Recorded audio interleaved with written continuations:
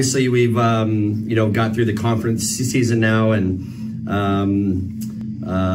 you know, had our, I think everybody's got their thoughts on how we played and why we played the way we played at times. And, you know, I think there were some positive things out of that. And I told our team on Monday, we just kind of cleaned some things up around here. And I just told them, I said, hey, I just want you guys to understand perspective. And the perspective was, we finished 14-4 in the conference.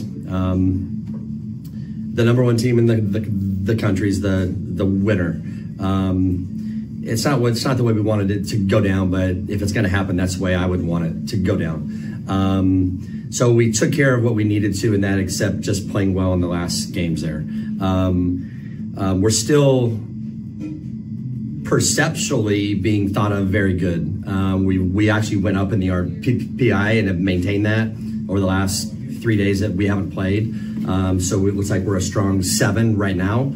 And it's now everything is in our hands again here to keep that and to be able to do everything that we want to do. And that's to be able to host, play well in the Big 12 tournament, and then be able to host regionals and have the opportunity to host the second round too. So I said, so we think the sky's falling in, you know, inside because we lost 5 in a row.